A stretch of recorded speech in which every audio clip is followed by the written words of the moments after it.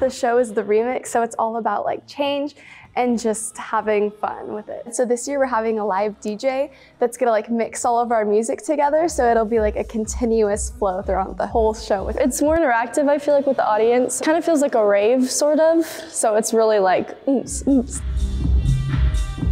Happy emotions, sad emotions, everything goes into the show, and I just hope that the audience can like see that. Lots and lots of fun dances, high energy, lots of really cool lighting, lots of really cool just energy from the dancers. I hope it makes them want to dance and join this.